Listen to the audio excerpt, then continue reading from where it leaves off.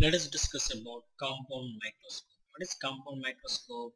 Where it is used? Compound microscope is used for viewing minute particles like viruses and bacteria. Viruses and bacteria. You can view virus and bacteria by using compound microscope.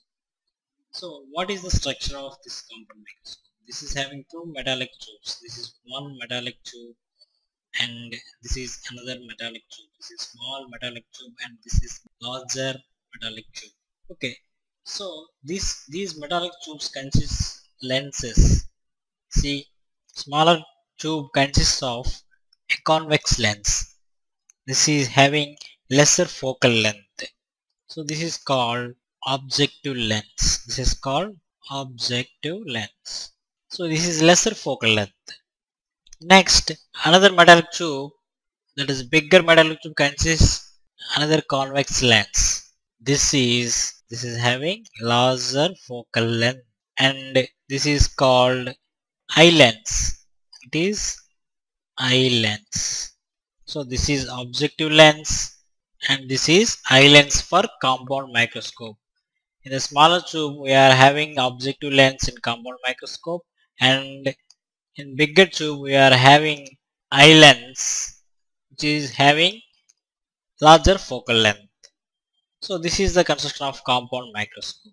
So if you place an object between focal length of a objective lens and center of the curvature, see, if you place a candle in between this focal length and center of curvature of a objective lens, we get the magnified object like this. These are the rays parallel to the principal axis, and after refraction they are passes through the principal focus of our objective lens. Next, another ray will passes through the optical center. So these two are met at this point. Here the magnified image is formed. This is formed beyond the center of curvature of a objective lens. So this image is formed behind the center of curvature of a objective lens. This is the magnified image. And this magnified image, so object is A, B, and this magnified A1, B1, because it is inverted.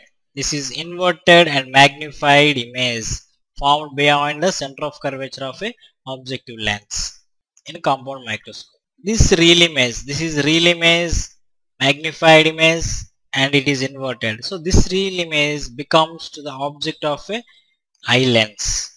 Okay, this image is object to the eye lens. So if you adjust the eye lens, this real image is placed between optical center O and principal focus FE of a eye lens. So it is placed between principal focus and optical center of a eye lens.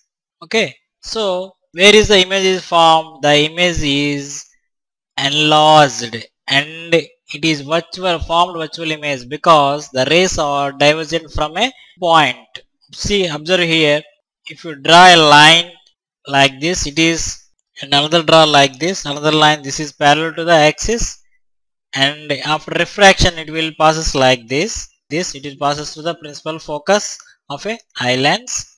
Next, another ray also passes through the optical center. So these two are not met anywhere. So somewhere the magnified image is formed. Whereas if you extend these lines like this is extended like this, and another ray, this is also extended like this backward. These two rays are extended backward, and here these two are met. Hence the image is formed here. Where is the image? This is the image. So what are the characteristics of image?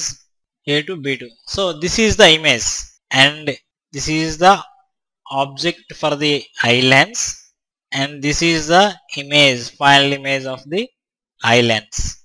Okay, so these two are same side of the lens. These rays are diverging from this point. Hence here it is a virtual image. It is virtual image.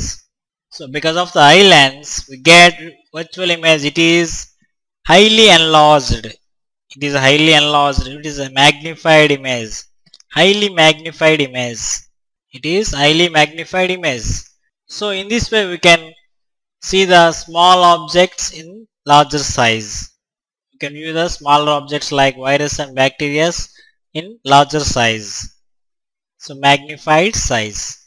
So what is the use of compound microscope? Compound microscope is used to view minute particles like virus and bacteria and some other particles, some other blood cells in our body. So in this way we can view different smaller objects, minute objects using compound microscope. And what is it is having two lenses. One is objective lens in front of smaller tube and another is eye lens in bigger tube. Okay. So because of eye objective lens we get magnified image here, and because of eye lens we get virtual and highly enlarged magnified image. Okay, this is the working of a compound microscope. So we can view the image here. Here the if you consider eye is here, we can view the magnified image from this side. So this is the construction of compound microscope. Thank you.